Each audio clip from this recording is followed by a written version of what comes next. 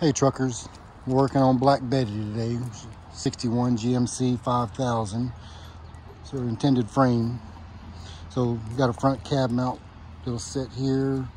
It'll need to be modified because this is a 63 to 66 and we need a 60 to 62. So we'll work on that. The rear mount should be pretty straightforward. And we'll get back here to the rear end, which we've been working on as far as the mock-up today. That this is a factory setup, or at least a coach add-on for the motorhome. So they had a plate on the very base of it that had the perch or saddle that set right inside that. The U-bolt that set right over the top of the spring here. And what's neat about it is this little piece here is actually what mounts onto the sway bar. And from there, it's got a front mount that actually sets on this front shackle here that actually cups or hugs that piece there. And we got the overload and helper bags here. So hope you enjoy. Thank you, truckers.